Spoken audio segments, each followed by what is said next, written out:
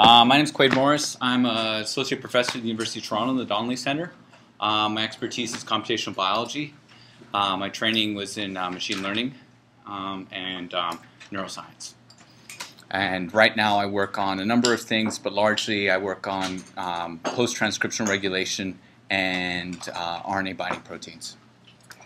So today, please feel free to stop me during my presentation if you have any questions, if anything comes up.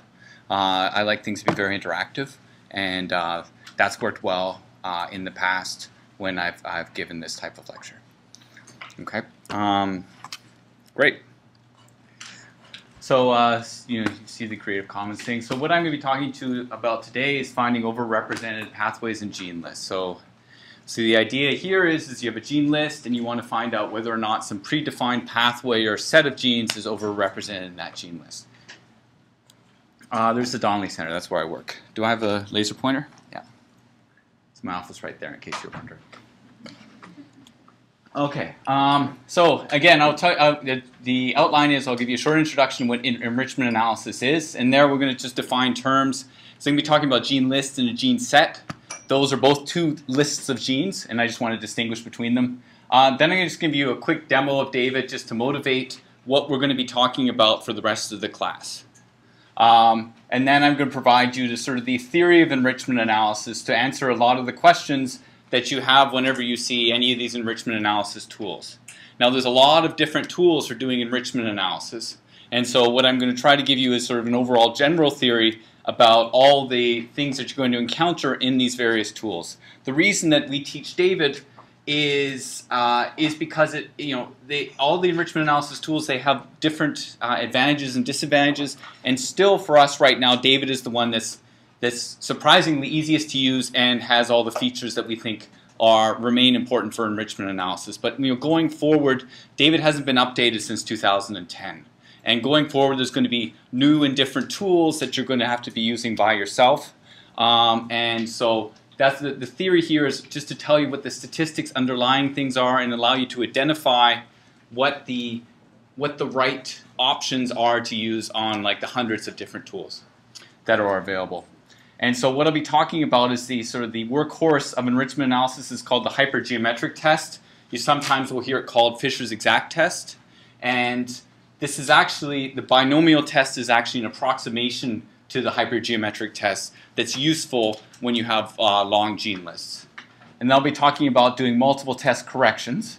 And this is very important when you're testing your gene list or your results against a whole bunch of different gene sets that come from, say, Go, or come from lists of genes that are associated with diseases.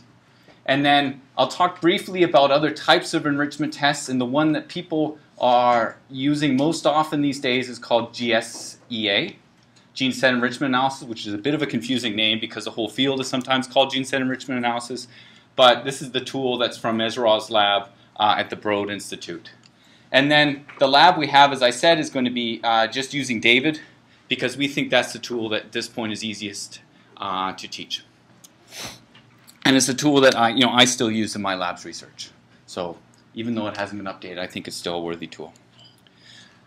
Okay, so what's an enrichment test? And I'm sure everybody is already familiar with this, but let's just go through it to make sure that we get all the terminology correct. And so, for the last 5 years or 6 years, we've always been talking about using a microarray experiment.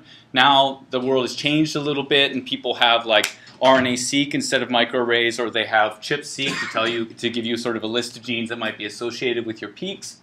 But nonetheless, what you have is you just have a set of genes and some associated value with those genes, right? And I'm going to call this the data that you've generated a gene list. Okay. And then you take your gene list and you compare it against this set of databases that contain gene sets. So gene sets are things that have been predefined by somebody else, right? And you want to test your gene list to see if it's enriched for a gene set. Okay. Now, this gene list could be, in fact, a gene list, so it could be just a set of genes that you a list of genes that you've come up with, or it could be a ranked list of genes. where they're ranked by their expression level or the relative expression level between the two conditions that you're testing. Maybe they're ranked by the number of peaks or the height of the peaks in a ChIP-seq experiment. Okay, and so based on this enrichment test, you come up with an enrichment table where the rows are lists of gene sets. So these are, in this case, these are genes or proteins that are associated with the spindle, genes or proteins that are associated with the biological process apoptosis, and some p-value that's associated with those that is some measure of enrichment of that set in your list. Okay, right, so just formally given a gene list, given these gene sets, and they can come from gene ontology, which I guess Gary talked to you about yesterday. They could be transcription factor, binding site, and promoter, which Wyatt has just talked to you about this morning and yesterday. And the question that you want to ask is, any of these gene annotations or sets surprisingly enriched in the gene list? Right? And the details is where do these gene lists come from, which I'm going to talk about. How to assess surprisingly, and how to correct for repeating the tests. Right? Because you're going to be testing this list over and over again with different sets of genes. Right? And if you do that, you're going to find something that's significant. You've got to correct for that fact. Okay, so your standard two-class design, let's say you have some case and you have some control, you have expression levels that you've measured under these two conditions, and then you rank the genes by some differential statistic. This could be a simple ratio. This is often the result of some sort of t-test, right, or some t-test statistic. And then you have some genes that are upregulated, some genes that are downregulated, and you select based on the threshold. Okay, I'm going to look at the genes that are upregulated, or I'm going to look at the genes that are downregulated, or I'm going to look at the set of genes whose regulation has changed between the case and the control. Okay, and so there's various ways to do that. We're not really going to go over that, but I'm happy to answer specific questions that you might have after I talk about the lecture within the lab, because I have some expertise in these areas. Okay, the other way to do it is sort of a time course-like design. So you have an expression matrix, and you cluster so that each one of the rows of the expression matrix, the columns correspond to genes, and each of the rows corresponds to some the expression level of the gene over time, and you group these profiles over time into various different groups. So you need a set of genes that are being upregulated, a set of genes that are being downregulated, a set of genes that have maintained the same regulation then suddenly drop. And then you cluster these things into groups using algorithms like k-means or k-medioids, or there's various clustering algorithms that you can use. And then these clusters give you the gene lists, right? And then you want to say if there's anything special about the lists that fall into these clusters. And those are kind of the standard ways that people generate gene lists. Sorry. Questions? Yeah? So how then, after you cluster these genes, how does that relate to it being a ranked list? Like, do you have a rank value for the gene within the cluster? Like how strongly is it clustered? Is that how it differentiates it? Yeah. So the question is, what would you do if you have if you want to assign a rank to a gene based on its membership or not membership in the cluster? And your intuition about how to do it is, I think that would be the way that I would do it. I have never actually done this myself, but it's sort of a way that might be good to do it is to say, okay, some clustering algorithms like k-means, they define what's called a centroid, or the mean of the cluster. And then you can rank genes by how far away they are from that mean, using Euclidean distance or whatever sort of distance metric you want to use. So it would be like what you mentioned, like sort of some measure of how close they are or how well they're clustered in that cluster. Right. And even if you have a ranked list of genes, that rank, you don't have to be able to assign a rank to every gene. Right? So in this case, you could sort of just rank genes that are nearby the cluster and assign the same large rank to genes all the genes that are kind of equally far away from the cluster. Does that make sense? Yeah. Okay. All right. So this is what we're going to talk about today. That we have a gene list, and let's say they're upregulated, and then we're going to have a background, and we're going to have gene set database. So I'm going to spend some time talking about the background. I'm going to start talking about it now, and I'm going to talk about it throughout my lecture, because this has become exceptionally important when you start working with things like RNA-seq, or you start working with things like mass specs and protein assays. And with the background, because you have to define this background to measure enrichment against. In the days of microarray, this was a lot easier, right? Because the background would simply be all the genes that are on the microarray, because those are all the genes that you would be able to detect, right? But now, it's not clear with sort of the newer technologies what genes are detectable and which genes aren't detectable, right? So, for example, when you do RNA-seq, a lot of the time, there's some genes that they're much less detectable because they have repeat sequence in them, so that when you do the mapping of the RNA-seq reads, that repeat sequence is essentially ignored in the mapping. So even if those genes are being expressed at a high level, you may not get as many reads mapping to those genes because of the fact that they're within these, that they contain a lot of repetitive sequence. So they're simply not detectable.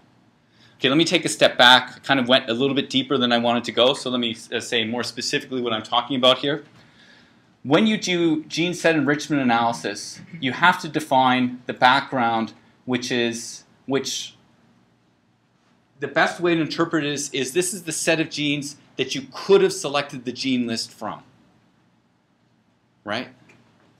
Because what's going to happen is that your null hypothesis is going to be the gene list is a random set from the background. Right now, if your background in the early days of microarrays, there were things called like the immunochip, which was like a microarray that just had immune-associated genes on it. And so any random subset of genes from this microarray would be enriched for immune function. Right? So it shouldn't be surprising at all that the gene list that you get using this microarray is going to be enriched for immune function. Right? Similarly, if you're doing RNA-seq and you're doing RNA-seq on just cells from the immune system, if you have like white blood cells, you're extracting RNA from them, no matter what test you do on those cells against the background of those cells, say you're trying to stimulate the immune system in some way and you want to see what the impact of the stimulation is, you're going to get some enrichment for immune function, even if you're just randomly subsetting the genes from genes that are expressed in white blood cells. Right? So it's very important to define this background appropriately. Okay. Does that make sense? And if it's not clear, I'm going to try to make it clear throughout my talk. But this is a very important point these days.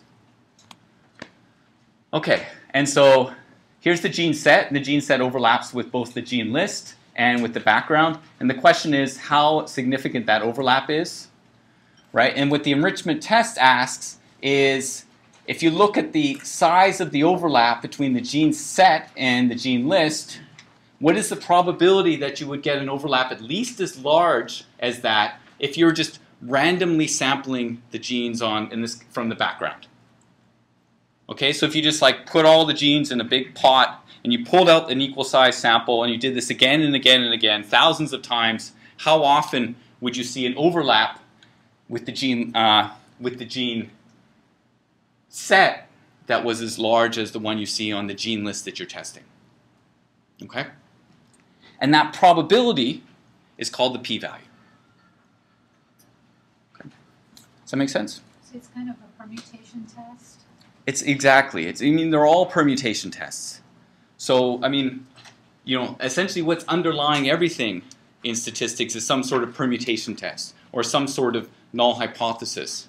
The reason all the various tests like hypergeometric tests and binomial tests and various things like that have names is because there's an analytical way of doing that. There's some equation that you can use to compute what would happen if you just did this an infinite number of times.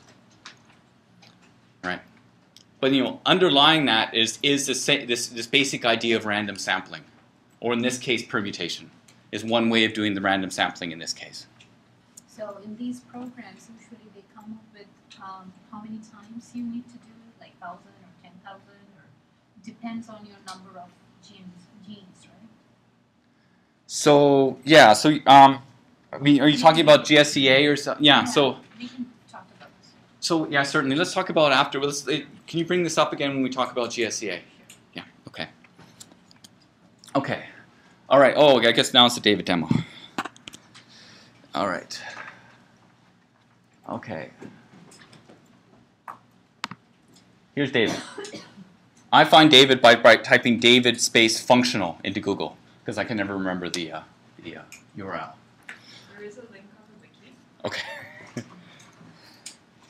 Okay, and so this is what it looks like. Just let me first, so I went to the wiki, here's the gene list, I click through it, I get this list, I'm going to select the whole thing, and go back to David, make David big. Okay, so when you go to David, this is what you get. It might be a good idea to watch Quaid. Okay. Because you will have time. We have this module Quaid until 2:30 with a lunch break in between. So Okay, so I'm teaching to, we have lots of time. okay, how long is my, it's an hour and 15 minutes? You have until 12:15 Okay. before lunch break. Okay. And then you have the time after lunch break as well. Okay, yeah, so we're going to go through this in the lab. I'm just showing this to you to motivate your interest in the rest of the talk. Okay. All right, so here's David. I'm going to paste my list in. Oh, that didn't work. There we go. There's my list. So I don't know how much you took away from Gary's talk, but what this list is, it's a list of Affymetrix probe identifiers, and I know that because it ends with NAT. Okay, and so I paste the list in the David. Now, what I got to tell David is where this list came from, how to interpret these identifiers. The nice thing about David is even if you get it wrong, you tell it the wrong type of identifier, it's going to try to figure that out for you. So these are actually identifiers from this array right here. Let's see what happens if we give it the wrong array. SNP ID. I bet you that would screw it up. Okay, and then you just have to tell David what type of list it is. So this is the gene list. It's not a background. Right? And I'm going to submit list. And David's going to be upset with me. Yeah. Okay. All right. And so I'll just go to the conversion tool in this case. Oh, it's taking a bit longer than I would expect it to. Usually it doesn't take this long at all. So here's David. David's beautiful, right? So it's actually, so this is the conversion summary. It's not sure what type of gene IDs it is, but this is its best guess, and it's right? So I'm just going to tell it to convert all the genes. You can go by gene and tell David what the source is. This is its guess, but I'm just going to convert all. So the reason that's going on is because of what Gary talked about. There's all these different identifiers, and it's not always clear where the identifiers come from, right? So David does this automatically. If you use other tools, sometimes you have to do the identifier mapping yourself. And Gary, I hope, I didn't see his talk, sorry, but in the past he's introduced Synergizer is one great way to do this. You can also do it through Biomart. Woohoo, there we go. And so now David has converted the list. This is, I think these are internal David identifiers, and this is the gene name that David has assigned to it. So Quaid's great list. Okay, whoops, did I screw it up? I screwed up. Sorry, folks. Yes. Okay. Okay, David. All right. It reloaded the other tab. Oh, did it really? Oh, that's really annoying. Okay, so here's my list. Now here you can choose the annotations that you're going to, these are the gene sets. And the way David organizes things is it groups gene sets into groups of gene sets. Right, you could select which groups to look at. So here's the gene ontology. And when we go through the lab, I'm going to give you a little bit more information about what all these different gene ontology identifiers mean. Use general annotations. These are disease links. So this is OMIM, which is a source of gene to disease links. It's protein interactions. I mean, David's beautiful in this way. And then, so it's actually already done the enrichment analysis, and it chooses some by default. You ask it for the chart, and this is what David gives you back. And so what these are the categories. So this is the set of gene sets that this came from. This is the name of the term. Here's what's called the nominal p-value. This is the p-value that you would get using David's version of a hypergeometric test, and I'll say a few words about that in a second. And then this is a corrected p-value. And I don't know what that corrected p-value means. I've never been able to figure it out. So I actually use the, oh, I do know what that corrected p-value means. I use the Benjamini. That corresponds to what I'm going to call the false discovery rate. I don't know what David's FDR is, and I've never been able to figure it out, and it seems wrong to me. So I would always use the Benjamini or the Bonferroni correction. We'll talk about that in a second. Okay. Unless somebody else knows what it is. No? Okay. All right, and now you can also download this file. And that's what happens if you don't right-click. Looks terrible. I actually have a slide about that. So right-clicking is important. And oh, I've forgotten how to right-click on the Mac. Anyways, we'll do that later. Okay, good. Let's get back to the theory.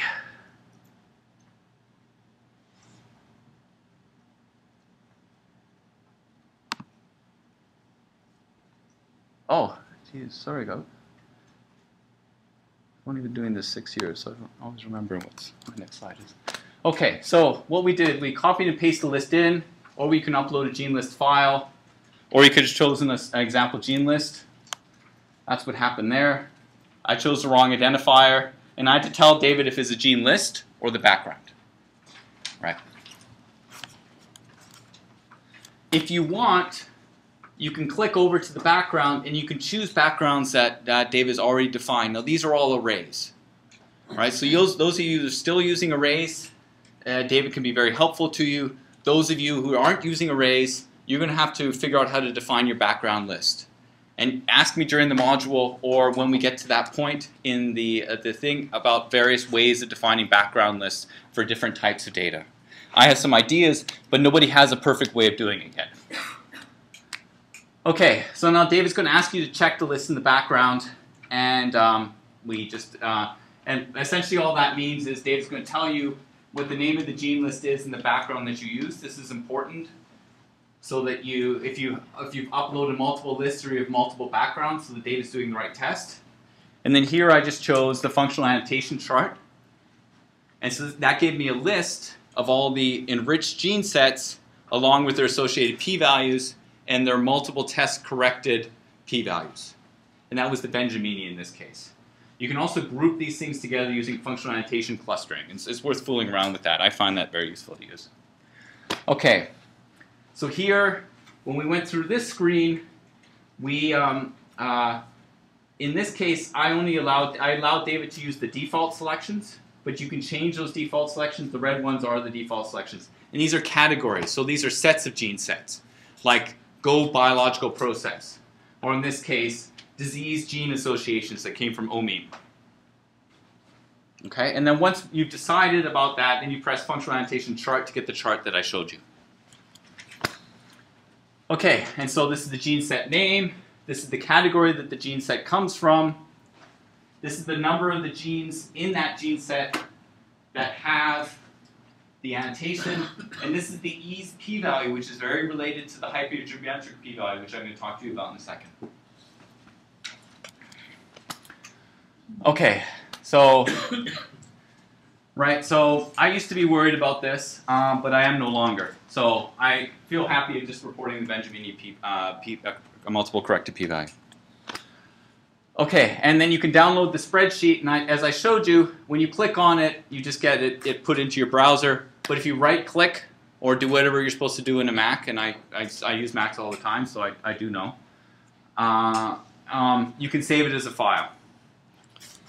And this is what it looks like if you don't right-click, and this is what it looks like if you do right-click if you pull it up within Excel. Can I ask you a question? Yeah. In the what is the couple of steps before, set the counts to 1 and the easy is to 1? Yeah, so that's I did that. That's if you want to get the maximum number of categories out. And so the reason that I did that in the past is because if you want to do your own multiple test correction instead of relying on David's multiple test correction. But now I'm happier with David's multiple test correction. Yeah. Okay. Okay. Questions about David? There's going to be a lab about David. I'm here to help you with it. Veronique's here to help you with it as well when you go through the lab. And but any specific questions I can answer right away. And now we're going to go into talking to you about what these tests are that David's actually doing, what the multiple test correction is, and why you need to use it. Yeah. I have a question, and maybe it's not the right time to ask, but sometimes when I'm listening to David, some of the gene sets will say that like 6 of my genes have hit, but then if I click on it to see which ones they are, it says counting 0. Oh, I've never encountered that, but if you can reproduce that behavior today, I would be very happy to help you with that. Yeah. Yeah. So do you know it takes like 3,000 genes? Whoa. Okay. So you probably will have to measure the overlap yourself. So what I mean by that is you have to take your gene list and you have to compare it against the gene set and figure out how big the overlap size is. And then I've got a link on one of the slides that takes you to like an online calculator that calculates the p-value. There's other tools. So the thing about the David paper that's linked, it actually contains a list of the other gene set enrichment tools that are available as of 2009. There's also something called Ghost Bingo on Cytoscape, and there's GoStats in R, and I don't think that they have those intrinsic problems, but I'm not sure. Sorry. Yeah. Okay. Could you quickly go to the slide before and tell us what the different columns mean, especially the count and the... Right, so I think this is the overlap. The overlap between the gene list and the gene set.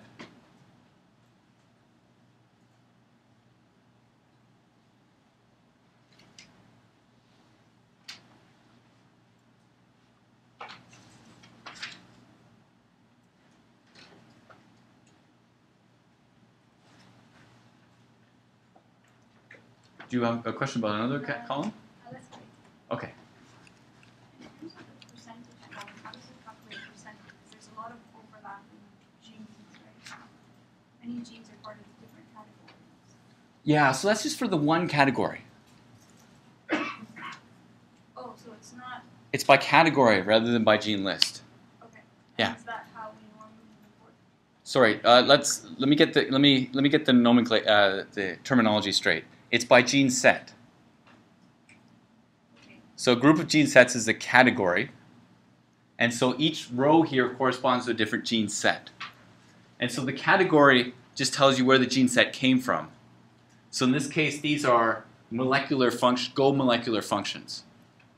That's what this means. Okay, so let me rephrase that. Instead of it reporting how many of your total genes that you inputted were part of that category, it's inputting how many genes out of that category you've hit. Right. So when you sum them up, they won't come up to 100%. No, it won't. Is that how we report in the papers? What you report in the paper is the significant associations. And you don't report percentages of them. You can if you want. What people usually report, if you want it, if you report a p-value, that tells you how significant the association is, right? And so that tells you how unlikely it is to have happened by chance. But a lot of people also report what's called the effect size, right? And the effect size is like how large the enrichment is, right? And so, and that's given by fold enrichment over here. And so fold enrichment is like how much larger the overlap is than what you would expect by chance on average. So when we see these presentations and they have a go chart, pie chart, that's not those percentages. It's not those percentages, no. How do you transform? Oh, I see. Okay. These are kind of complicated questions that I will get back to at the end. Please remember to ask them. Okay, because what you're talking about is actually something subtly different. Yeah. Okay, other questions? I'm sorry I keep pushing the questions off. I will answer questions now if I can. Okay, I don't want you to scare you. Okay, all right. So we're going to talk about the hypergeometric test, right? And then this is the same test that's used for calculating the E-score. It's essentially just a slightly modified hypergeometric test, but it's fine. And then we're going to talk about multiple test corrections. There's two that you've probably seen before, and those are the major ones that everybody uses: the Bonferroni correction and the Benjamini-Hochberg FDR. If you see FDR, it's usually Benjamini-Hochberg. And then other enrichment tests. So we're going to talk about GSEA for ranked list. Okay. So the hypergeometric test gives you what's called a nominal p-value, and these multiple test corrections give you a corrected p-value, or a q-value, or a false discovery rate, and then this gives you a nominal p-value again. So you can use this test and then correct it with this. Okay, so the hypergeometric test. This is sometimes called Fisher's exact test, and I can't get a straight answer about what the relationship between these two things are. But certainly calling it hypergeometric test is correct. Okay, and so what this is you have a background population, and we're going to represent that background population by balls. And some of those balls are going to be red, and some of those balls are going to be black. And so there's going to be 5,000 genes. And let's say we're talking about a yeast genome here, and we're talking about some gene set, which is represented by the black genes. Right? There's 500 genes in there, so it's probably some important process like translation. Right? And then through some experimental assay, we've come up with a gene list. Right? And here's my gene list, and there's 4 black balls and 1 red ball. And my question is, well, is this surprising? Is this a surprising sample from this population? Right? And if it is, how surprising is it? Right? And so every time you do a statistical test, you have to have something called the null hypothesis. And the null hypothesis is essentially what you mean by random chance. Right? And in this case, it just means that it's just a random sample of the same size selected from the background population. That's what I mean by random chance alone. That's what I mean by a random sample. And the alternative hypothesis here is there are more black genes than expected. And the reason people define an alternative hypothesis is essentially to ask if it's what's called a one-tail test or a two-tail test. Right? So a one-tail test is saying there's more black genes than expected. And like a two-tail test would be there's more or fewer black genes than I would expect. Do you guys get the difference there? Okay. All right. So how do you do this? So once I've told you what random chance is, you can compute how likely it is if you just take a random sample with 5 balls, you would get 0 black balls out of 5, 1 black ball out of 5, 2 black balls out of 5, and so forth. Right? And you could do this by just like sampling again and again and counting and then dividing by the number of samples. But there's a function called the hypergeometric function that will allow you to calculate these probabilities directly without having to do the random sampling itself. If you look it up in Wikipedia, you'll see it's like permutations and combinations, a lot of factorials.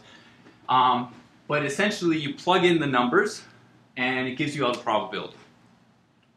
Okay? And so these are the probabilities of the different states.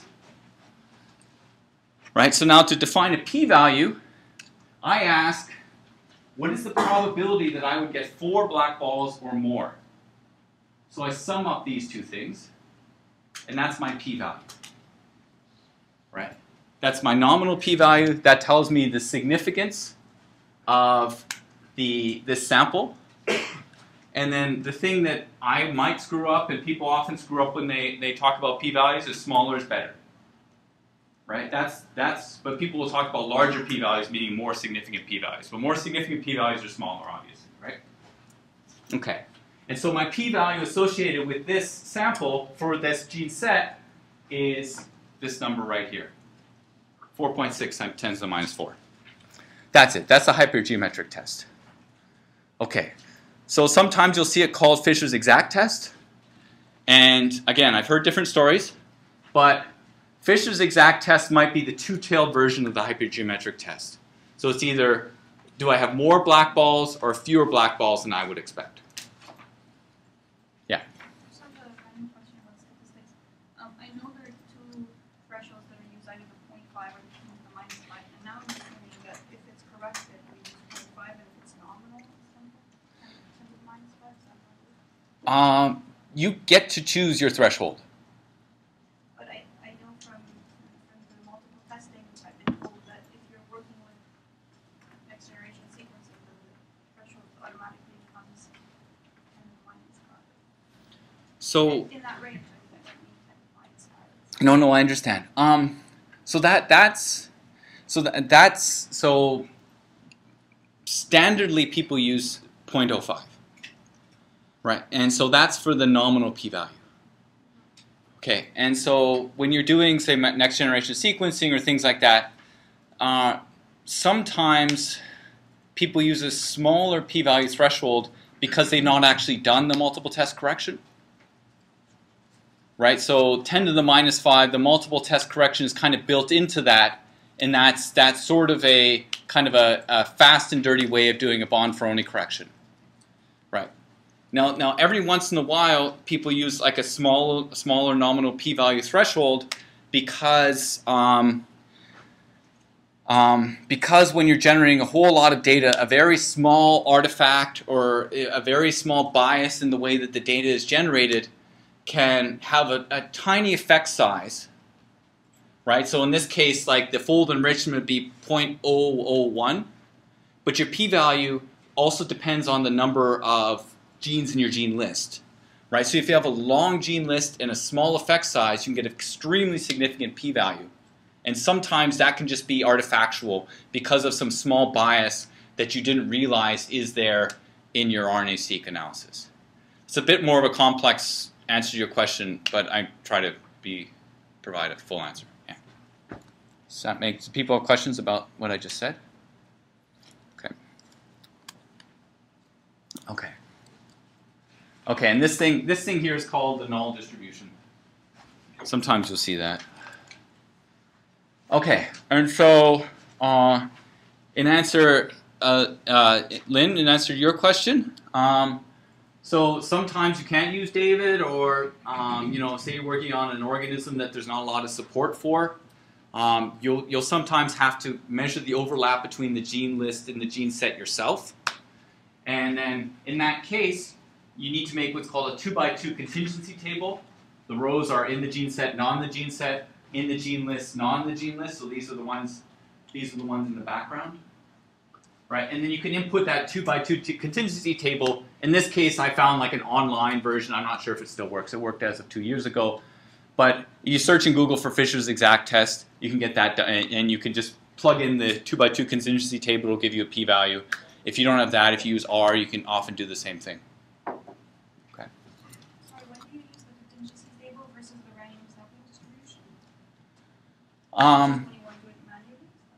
So in the previous slides, I was telling you how the hypergeometric p-value is computed. And you could do that computation yourself using the hypergeometric function and doing the sum that you need to do. And what I'm saying here is that there are various online tools or software tools that will do that calculation for you without you having to code that up. Okay, great. So important details, if you want to test for under-enrichment of black and you want to continue using a hypergeometric test, you can test for over-enrichment of red instead. So the E score used by David subtracts 1 from the observed overlap between the gene list and the gene set. Right? And they do that to make sure that you never see a significant association when the overlap is only 1. Right? And that can happen if you have a very small gene set and a very small gene list. The overlap can look significant, right? So for example, say you're like looking against the entire genome. Let's say 10,000 genes. I don't know what genome has 10,000 genes. Somewhere halfway between yeast and human. Okay, and then you have a gene set that there's only 10 genes in the gene set. So only 0.1% of the genes in the genome contain that gene set, right? Now, say are in that gene set. Now you have a gene list that also has 10 genes. Right? Well, there's only 1.1% of the genome is in that gene list. And if I were sort of to randomly sample genes from the genome, and 0.1% of the genes in the genome are in the gene set, there'd be like about a 1% chance in any particular gene list of size 10 that I would get one of those genes. Right? You just sum it up. 0.1 times 10 is 1%. Right? That looks like it's very significant, but the overlap is actually only 1. And if you have a whole bunch of gene sets, you could possibly get that overlap of 1 quite often. So David is very worried about that. And so they subtract 1 from the overlap. So you never get a significant association where the overlap is only 1 between the gene set and the gene list. I personally think you can correct for these things using multiple test corrections, but this is the way David does it. Okay, and this is the point that I mentioned early on, but I'm going to come back to is you got to choose the background population appropriately. And I gave you the example if you're looking so let's say we're doing some sort of case control type study, and in your control sample you're only looking at immune cells. The genes that are expressed under those conditions are going to be already enriched for those that have immune function. So any random sample from that set is going to be enriched for those that have immune function, right? And if you don't appropriately indicate your background population, in this case is genes that are expressed in immune cells, you're going to get a whole bunch of spurious associations with immune function that just come from the fact that that enrichment's already there. Okay, and if you want test enrichment for more than one independent type of annotation, as here I said red versus black so goes square, you just apply the test separately for each one of those gene sets. Okay, then you have to correct. Okay, questions about hypergeometric test? Yeah. Is this a good time to talk about binomial? Yeah, so I see the binomial as an approximation to the hypergeometric test. They will measure the same thing, yeah.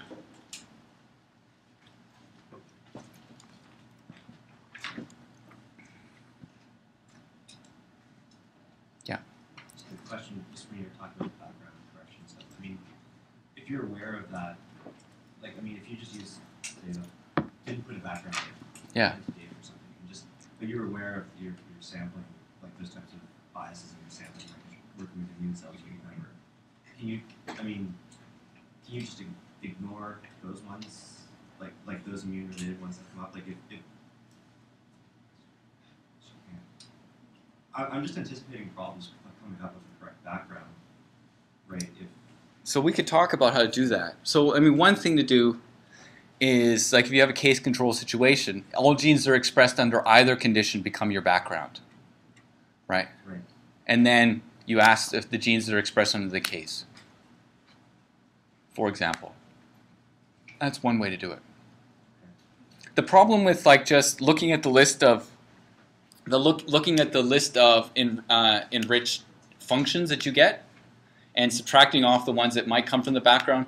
I mean, say you're looking for a specific type of immune function. Yeah, that's so you're looking at T cell activation, right? So the question is, do I see T cell activation because I've stimulated the immune system in the appropriate way?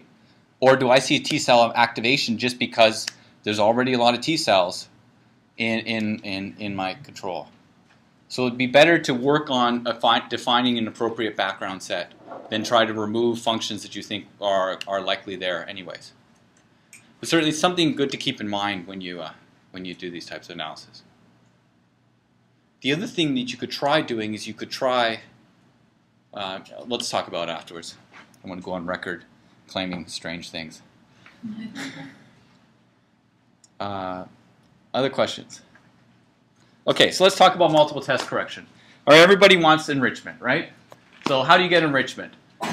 Well, the best way to get enrichment is to keep trying a whole bunch of gene sets until you find one that works, right? And so why is that a bad idea? Well, it's a bad idea that if you just keep taking random draws from the background population, you'll eventually get one that shows very significant enrichment, right? And essentially, the number of draws that you need to take on average to get an enrichment p-value equal to whatever number you're looking for is 1 over the number of p-values, or 1 over that p-value. Now this is a problem because there's lots of gene sets, thousands, right?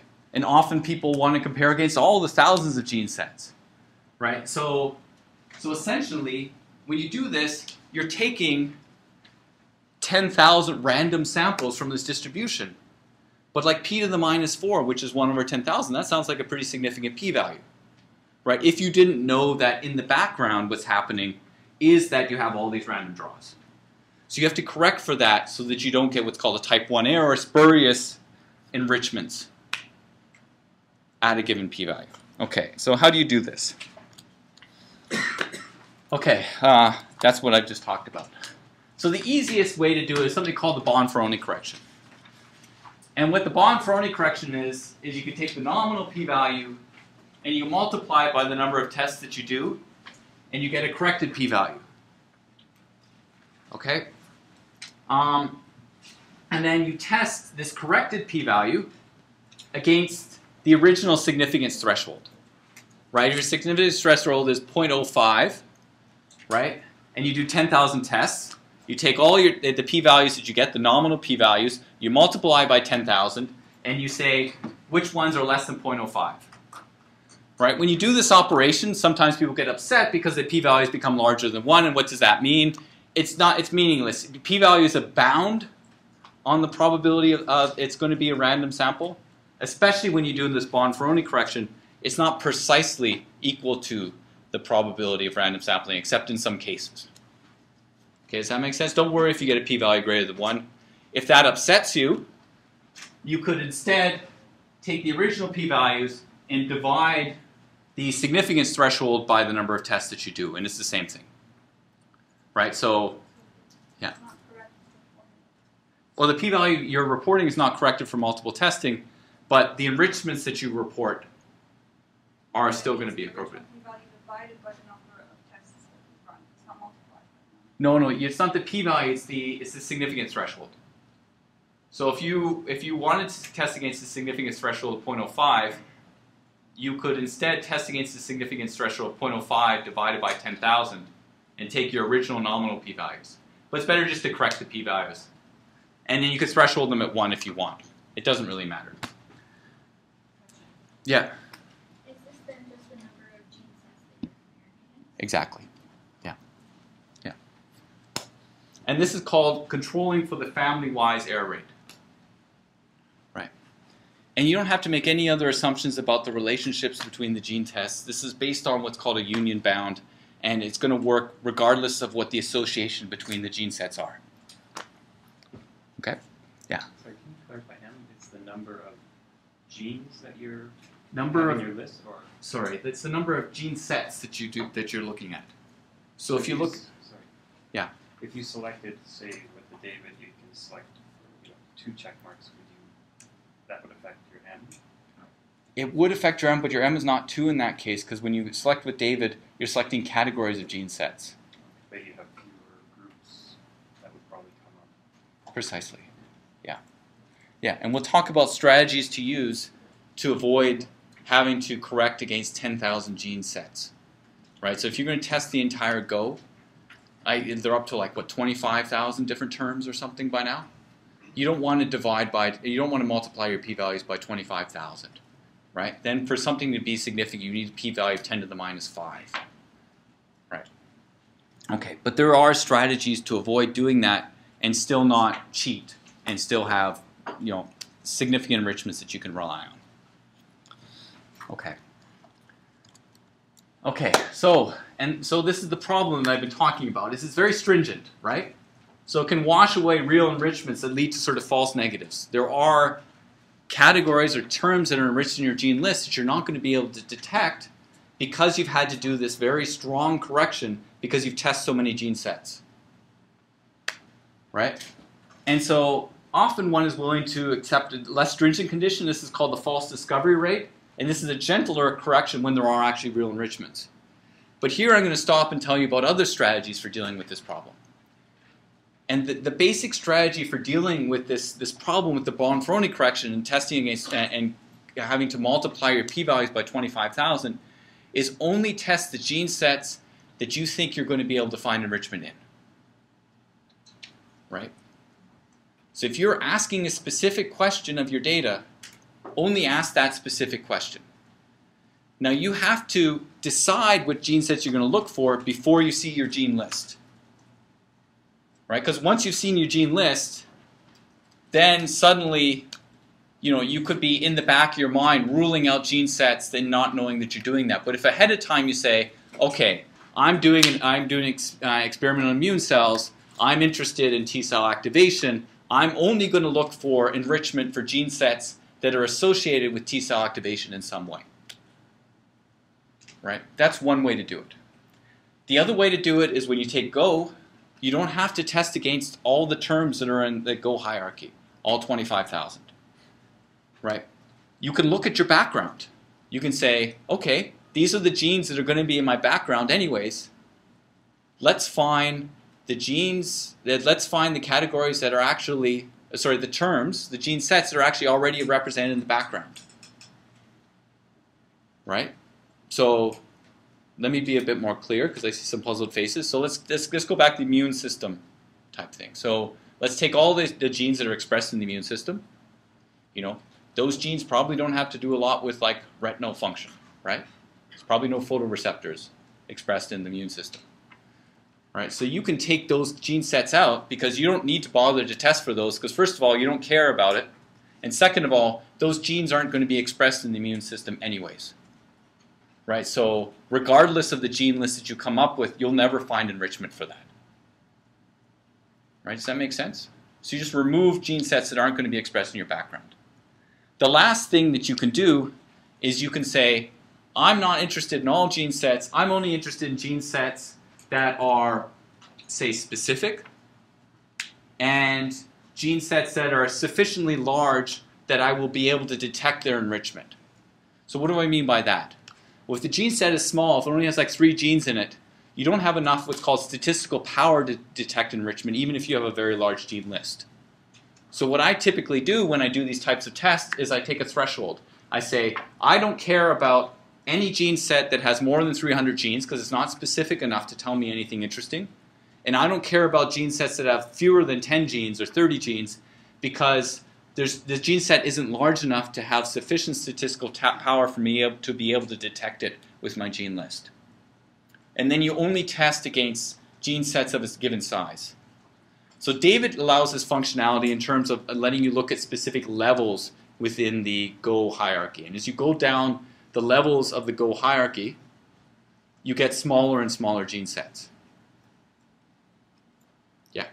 So if you're asking a very unspecific question,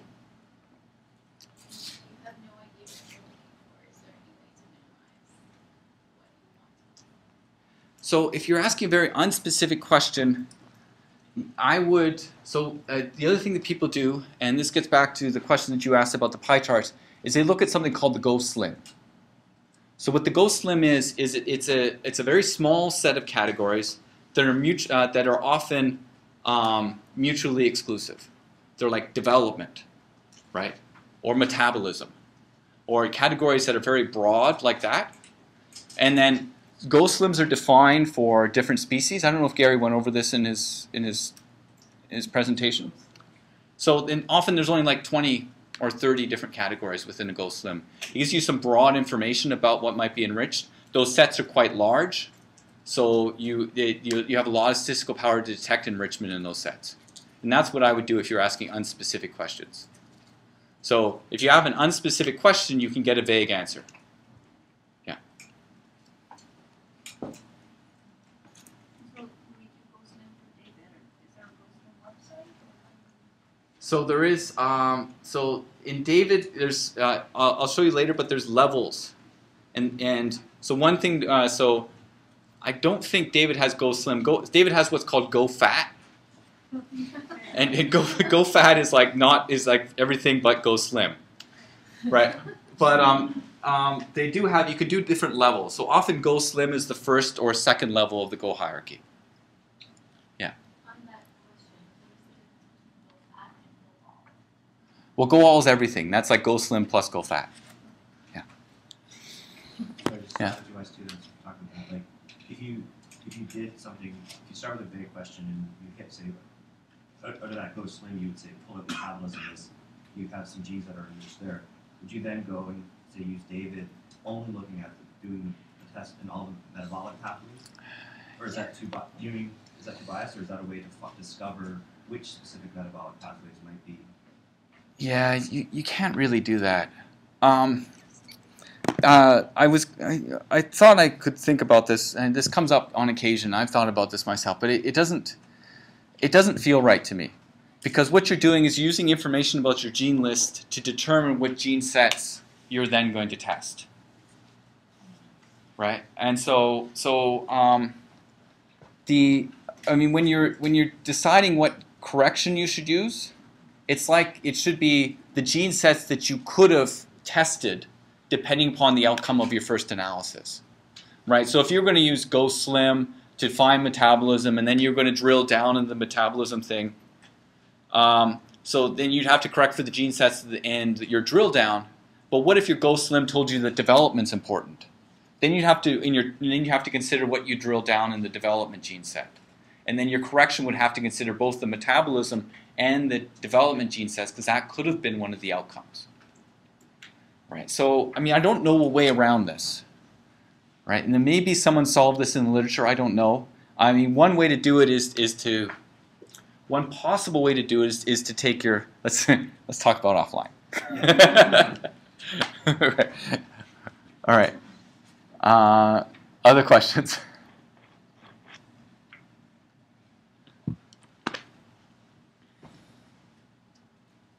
Nope. Okay.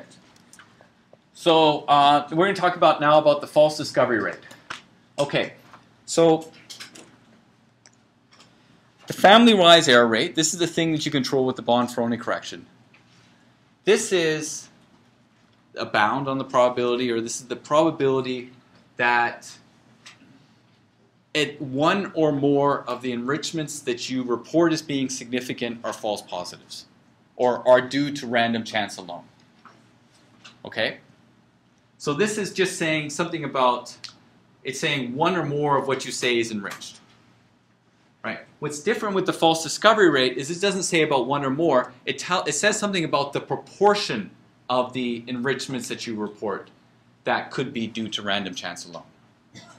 Right? So if you report 5 enrichments, and you're saying you're controlling the false discovery rate at 10%, that says, on average, I expect no more than 5 of these to be due to random chance alone. But if you report 500 enrichments, and you're controlling at a false discovery rate of 10%, that's like saying, I expect no more than 50 on average of these to be due to random chance alone. Right? That's what the false discovery rate is. Whereas with the family-wise error rate, the Bonferroni correction, if you report 50 and you say, I've controlled my p-value at 0.1, let's say, then I expect there's a 10% probability or less that any one of these 50 enrichments is false. And it's the same if I have 500. There's a 10% probability or less that any one of these enrichments are false. So you get the difference between, this is sort of the absolute number, there's one or more for the Bonferroni, and the false discovery rate is the proportion of enrichments that you report. So you report more enrichments, you're saying that there's going to be more that might be due to random chance, and we're just going to call those false positives.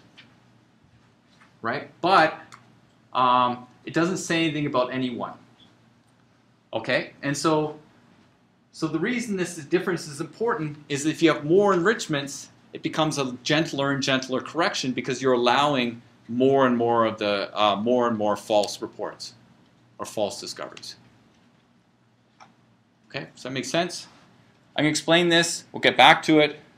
And if questions, ask them. I don't mind to try to explain the difference later throughout the talk. But maybe if you have questions now you can articulate, this would be a good time to ask them. Okay. All right. Okay, and the vast majority of all false discovery rate corrections, there's various ways to compute them, are done using what's called the Benjamini-Hochberg procedure. Right? So someone says false discovery rate, they almost always mean this. And false discovery rate thresholding the threshold is often called the Q value as opposed to the P value because it's not really a P value. It's something different. Okay, and so in your notes, I combine old slides with new slides. And I didn't fix this because I didn't want to confuse you as you're going through your notes.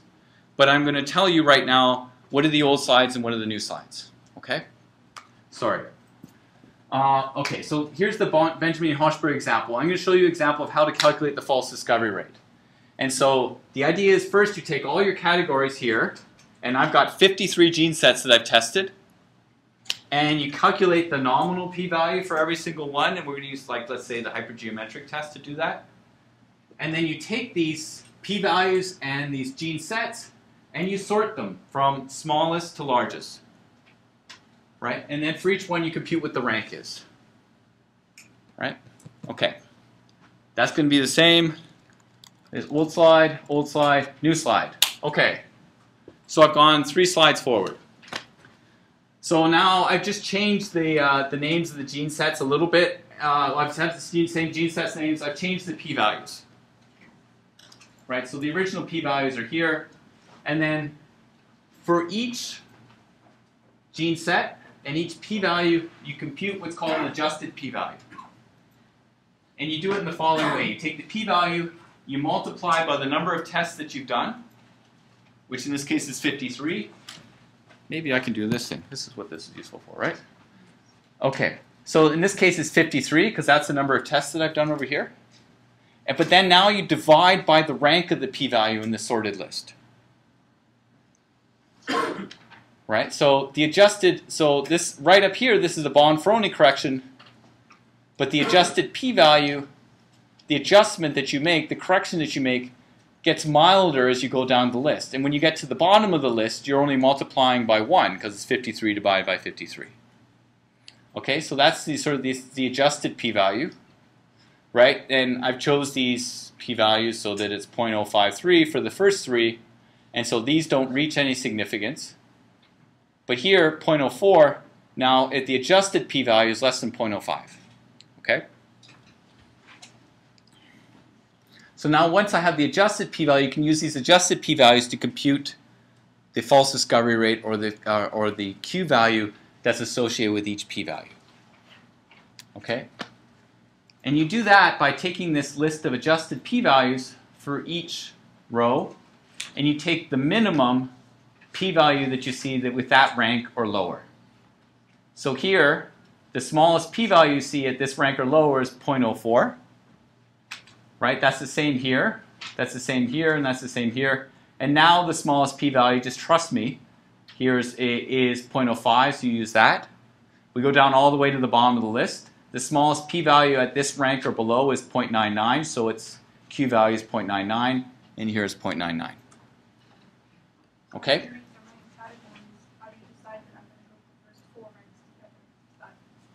Well, I've just ranked them. I've ranked them by their p-value.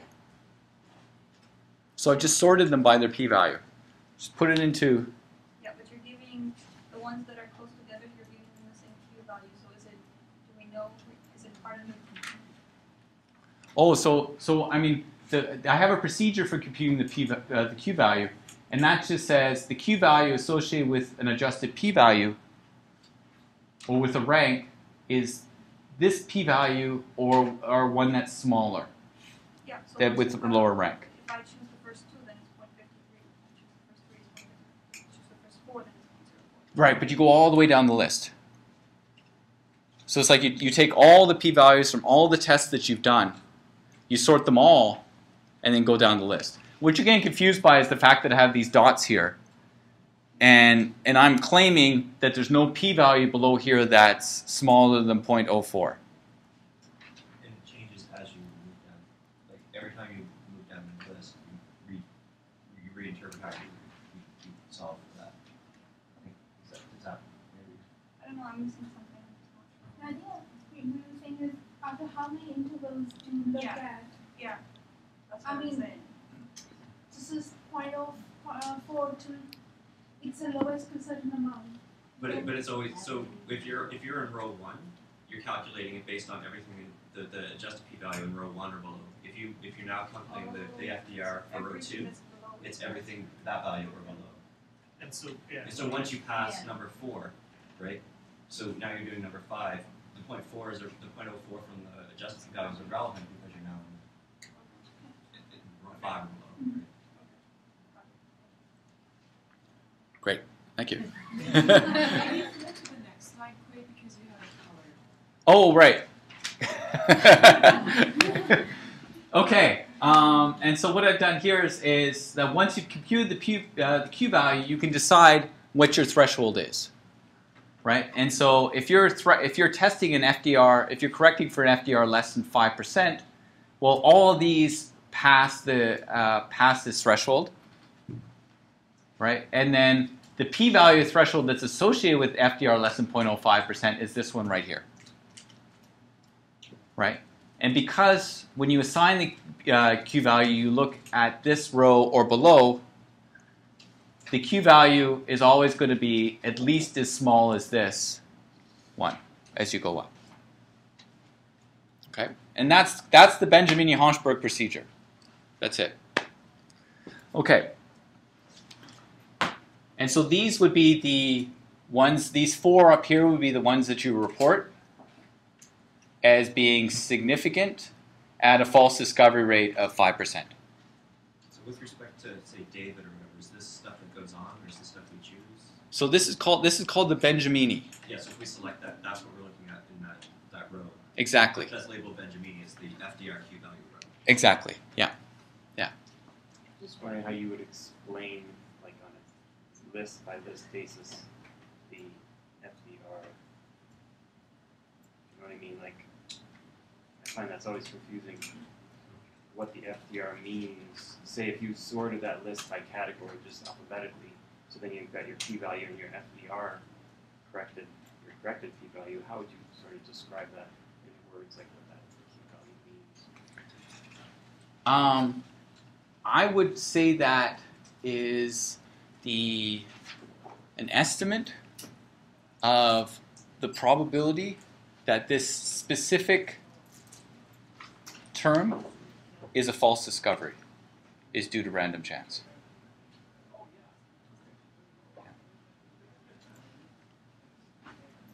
Given all the tests that I've done.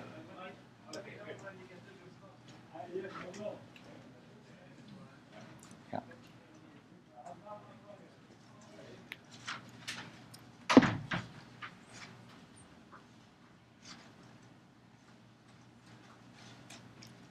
Okay. Does that make sense?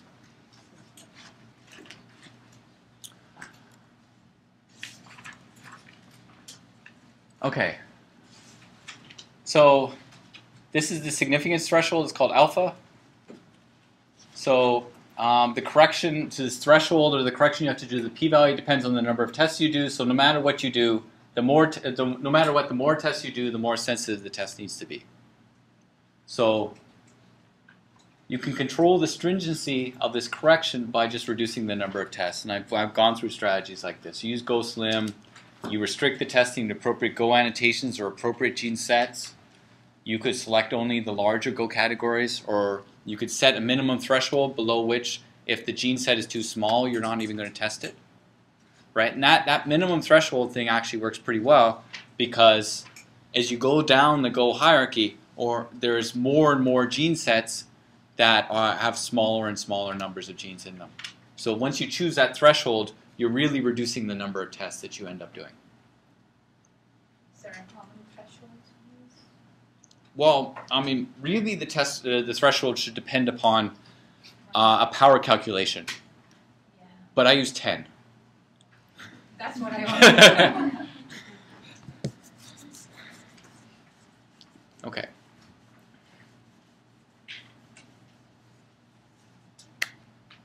Okay. All right. So, and David, that's the false discovery rate is the Benjamini-Honchberg column. The false discovery rate that David reports, I've never seen them report what that means. So I don't trust it. And when I've done some computations on it, I can't figure out how they've derived it. So I don't use it. David also does the Bonferroni correction. So when you open up that options thing at the top of the chart, which I very quickly went through, but I can go through again, you can click on Bonferroni and get to the Bonferroni correction for you as well. Okay. So they do multiple test corrections separately within each category of gene sets.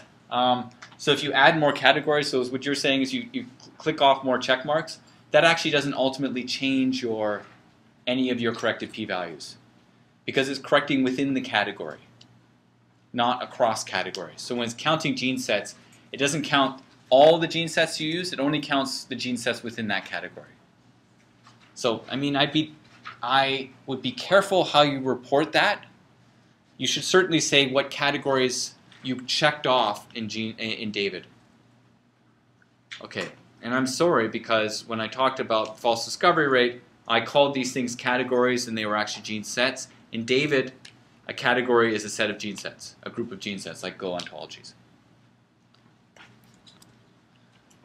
Okay, questions? We're going to go into GSEA. So I just want to clarify for myself. The take-home message is that we need to do this calculation on our own because David is not giving you... No, it's the take-home message is David does give it to you. David gives you the Benjamini, David gives you the Bonferroni. But when you're reporting the analysis that you've done with David, you need to report which categories, which check marks you have listed off. Right? Because the p-value that you get out is only valid within the category, it's not valid across categories. It's fine, we just need to say what categories, what check marks you made. What we've talked about so far is we've talked about where the enrichment test is based on a gene list that you define based on thresholding, say a continuous value, which is the measure of differential expression in this case. And what I'm going to talk about now is if you have a ranked list. So somehow you're able to rank the genes from like most differentially expressed to least differentially expressed, most highly methylated to least highly methylated, I guess. And so there are a number of statistical tests for this that have been around for a long time. One is called the Wilcoxon rank sum test, and that's identical to what's called a Mann-Whitney U-test. And this is like a t-test. These are essentially ways of doing a t-test. It's called a U-test, but it tests for differences of medians instead of differences of means. Right? There's also something called a Kolmogorov-Smirnov test, which most people call a KS test. And that's actually almost identical to what is done in the GSEA. And the reason I'm mentioning these things is because you might see them. Right? People do use these types of tests. And the difference between these two are exactly the same test. The difference between these two tests and this test for differences of medians, this test for differences of distributions. Okay? We'll get back to that in a second. But I'm going to talk about the GSEA test right now, which is essentially identical to a Kolmogorov-Smirnov test. Okay, so why would you do this? Well, the reason you might do this is if there's no natural value for a threshold. You got to establish a threshold in order to establish a gene list. If you don't know how to do that, well, then maybe you should just look at the ranking. So you could get different results at different threshold settings. And in theory, maybe you lose some statistical power due to thresholding. But, you know, it's not clear that that's always the case. But there certainly are difficulties in choosing the threshold. Okay, and so what's a GSEA enrichment test? It's exactly the same thing as before, except you have a gene rank list you put in. You have gene set databases. You get an enrichment table that has the gene sets, the p-values, and GSEA does its own multiple testing correction for you, so you get an FDR. Okay, and so in 4 bullet points, what does GSEA do? Well, it takes your ranked list, calculates an enrichment score, and then it asks whether or not this enrichment score is surprisingly large. And this is one of the situations in which you actually have to do a permutation test in order to compute the null distribution. You can't do it analytically like you can with everything else. And then you calculate the empirical p-value. This is the nominal p-value that you then correct using the false discovery rate correction. And the paper that first described this and described the software to do this is down here. So this is the citation that you would use. They got about 4,000 citations, so it's a widely used. Sorry, I didn't catch you. Take the ranked list. What is the ranking based on? So you could, so it, I mean, depends what you're asking, right? So often it's differential expression.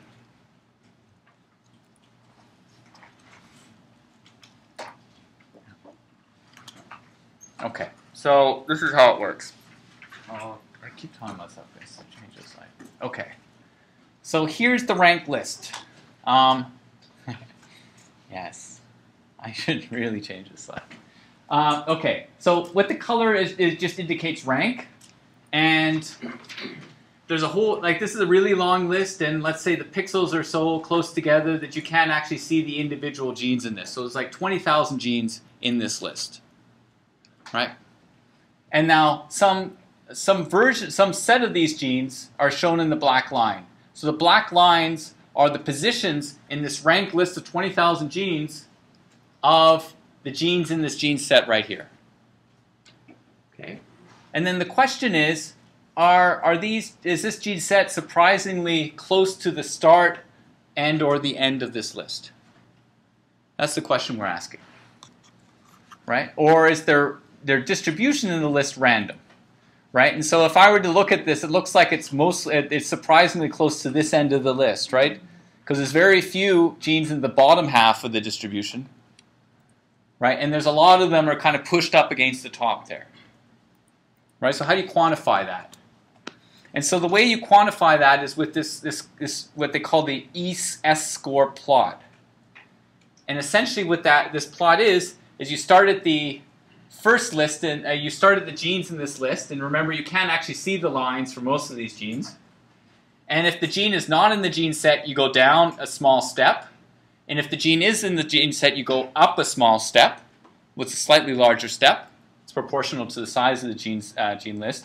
So as you're going through the list from the top to the bottom, you go down, down, down. You hit the first gene in the gene set, you pop up. Maybe go down a bit, you pop up when you hit the second gene in the gene set, and down, down, down, pop up, up, up, up, up, up.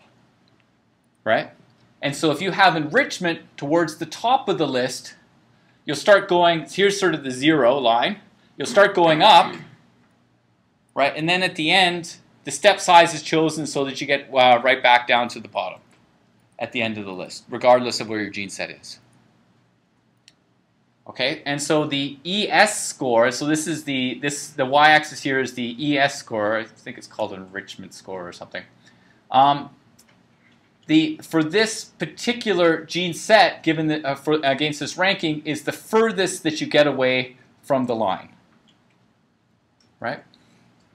Okay, so now notice if the gene set was actually enriched over here, you'd go down, down, down, down, down, down, down a lot until you get to the first thing in the gene set, then you'd come up a bit, down, down, up, down, down, down, down, up, up, up, up, and come back to the end. Right?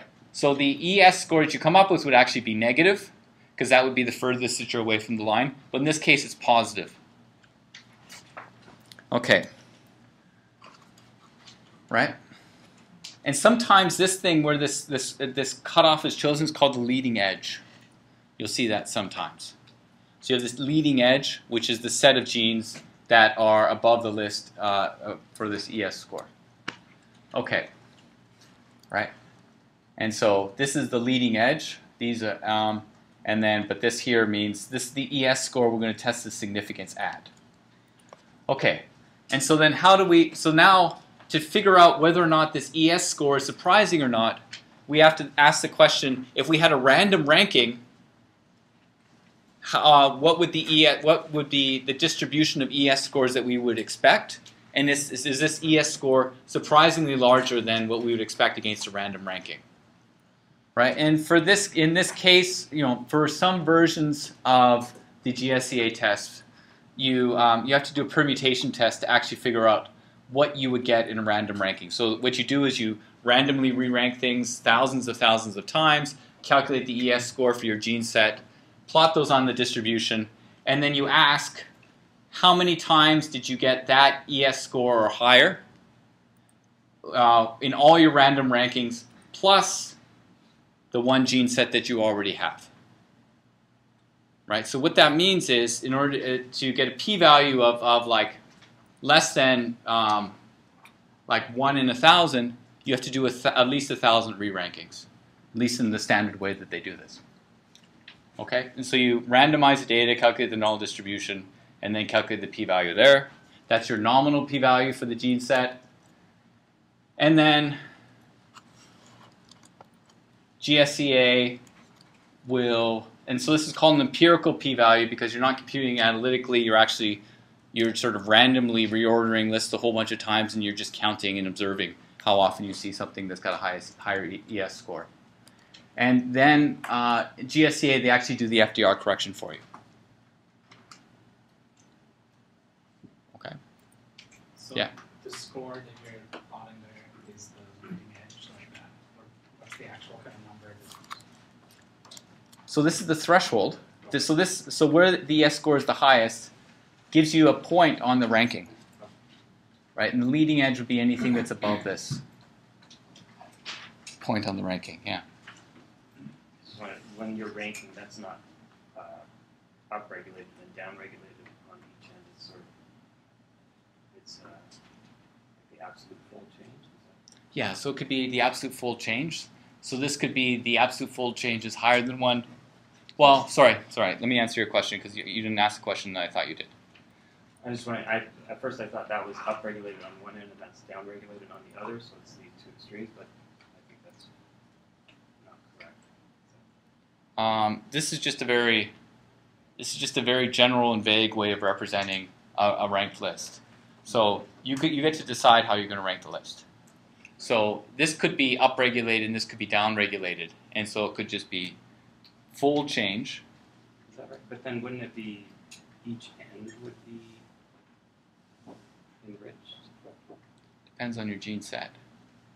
It would, in this general case, the left side is 0 and the right side is 20,000 of a rank. Yeah.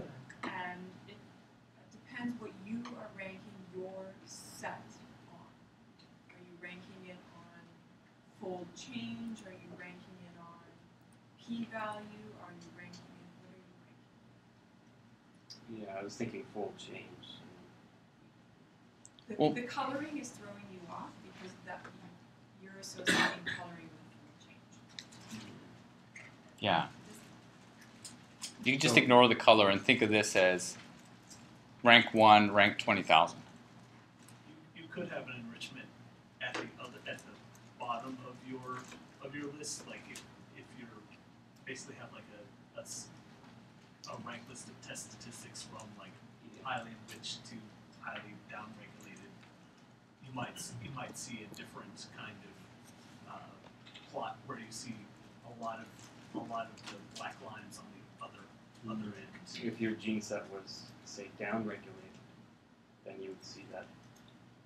You'd see it on the other end. Yeah, you see it on this end. And the way that this plot would look like is would go down into the negative and then come back up. Yeah.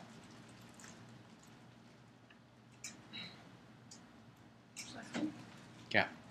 Do all the genes need to be unambiguously ranked relative to each other? Or can you have some genes in the middle of that continuum that actually have equivalent ranks to each other? Yeah, I think you can tie rank. Yeah.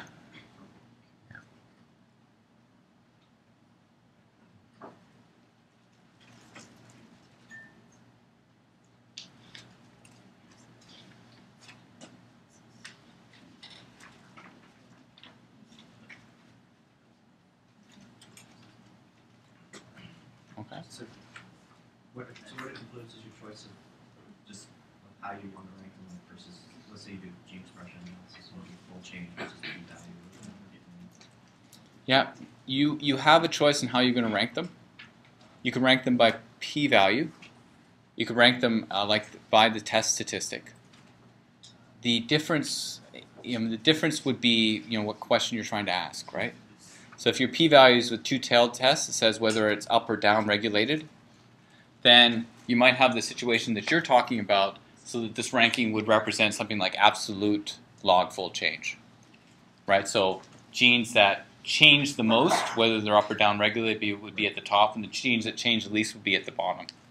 But if you want to rank it by, say, the t statistic, genes that are at the top would be the ones that are most upregulated, and genes at the bottom would be the ones that are most downregulated.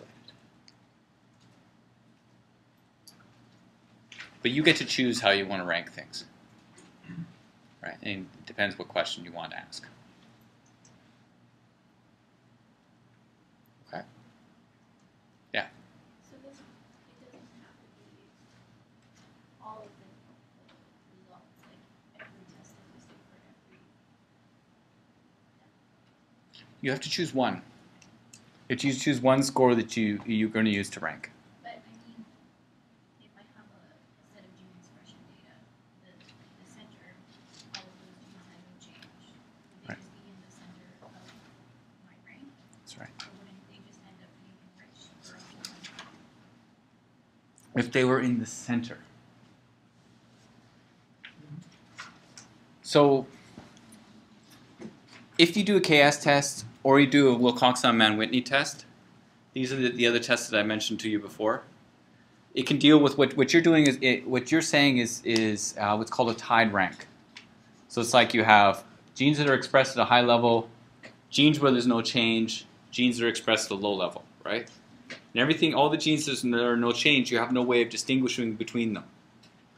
So you can do it in one of two ways, right? You can take those genes out of the ranking altogether, right? That adjusts your background a little bit. Or you can just assign them all the same rank, and that's called a tied rank, right? And so statistical tests was essentially the Wilcoxon-Mann-Whitney makes a correction for what's called a tied rank. So it can handle that, yeah. I mean, this might sort of relate to what you were asking there, but so I just want to make sure I'm understanding what this is doing. So the blue circle at the top, this is the gene set that you're asking where things enriched. Yeah. So you would, as you change that gene set, right? Like let's say you take the example of having a list of differentially expressed genes, high, like all up at one end, down at the other, and things that don't change in the middle, right? Right. If you're picking a gene set where in a pathway that represents a pathway that's unaffected, right? That would give you either a flat one or like cluster in the middle or not, right? But and then when you move to a gene set that is, say, interferon stimulated, responsive, that would cluster at one end or the other, right? So is that correct? Yeah, that's right, yeah. Okay. That's all. I just want to make sure I'm getting it. You got it. Yeah. All right. Michelle? Could you spend a moment talking about background? Well, yeah. I mean, the nice thing about this is the background is intrinsic in the list. The list provides its own background, right? So anything in the list provides the background. And what the background is it surprisingly at the top or surprisingly towards the bottom of the list, right? So anything, so thanks for that question, Michelle, but it solves that problem for you. And if you had something, say, clustered in the middle of that high fold change, low fold change, it might just be uninteresting because it's not changing. What could be interesting, right? If you see something that is in the center of the list, there are tests that can detect that, right? So the Kolmogorov-Smirnov test detects it. I'm being a little bit hesitant on whether the GSEA detects it. It should be able to detect it in theory, but it has a way of balancing, of like giving greater score to enrichment towards the top or the bottom of the list, which is why you have to do this permutation test. If it didn't have that, it would be what's called the Kolmogorov-Smirnov test, which just tests for differences in distribution. So if you, in that test, if you see something enriched towards the middle of the list, you can actually detect that as a significant difference from them being uniformly distributed in the list. Does that make sense? Yeah. Can it accommodate the weighted data, where you have some data points that you want to have more value than others? I don't know the answer to that question. Veronica, do you know? Can it accommodate weighted data?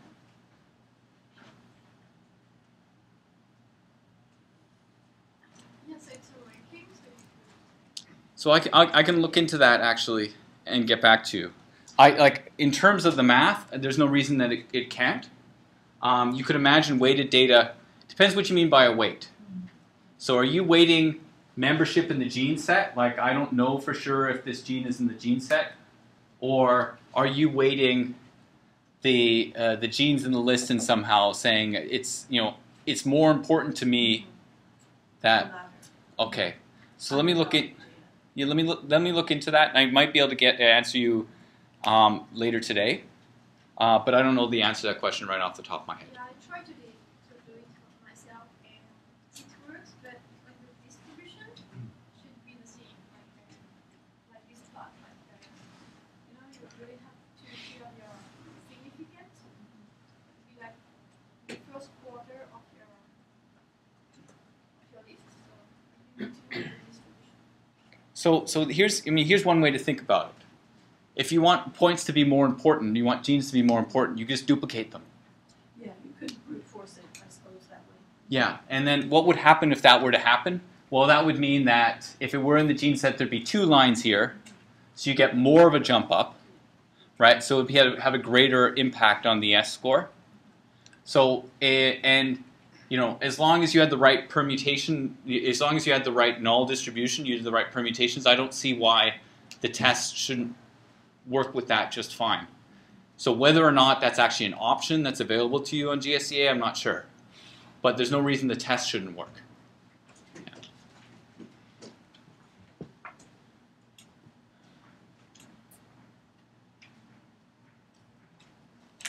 Okay, questions?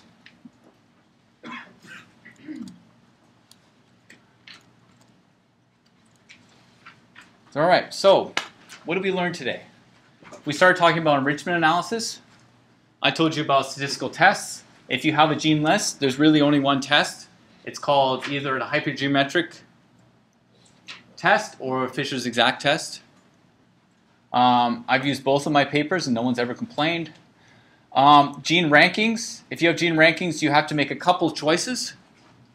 And there are your choices. Are you going to use something like GSEA or Kolmogorov-Smirnov test? And if you make that choice, that's a tested distribution. So that's asking whether or not the gene set is different from being sort of randomly distributed equally along the ranking, or if there's enrichment either at the top or the bottom, or perhaps at the middle, or at the top or the bottom. The Kolmogorov-Smirnov test can recognize all of those things. The other gene ranking test is called the Wilcoxon rank sum and or the Mann-Whitney U test. And the way to think about that is it's just a t-test. And in fact, you can probably, except for tied ranks, you can compute it by just taking your gene scores, converting them into ranks, and running a t-test on the ranks themselves. Right? So it's very much like a t-test. It just doesn't make the same distributional assumptions. It doesn't assume Gaussian distributed data. Right? And so you can do that on gene rankings as well. Right? But that will not detect things like gene sets are enriched at the top or the bottom of the list. Okay. And so we also talked about multiple test corrections. There I explained 2 corrections to you. The Bonferroni correction, which is very easy to calculate. And you can either multiply your nominal p-values by the number of tests that you've done, or divide your significance threshold by the number of tests that you've done. It's the same thing. And then there's also the FDR test, which is a little bit more forgiving than Bonferroni, and this controls the expected proportion of your data that are false positives, which I mean, a type 1 error. And this typically uses the Benjamin-Hochberg procedure, and it's much less stringent.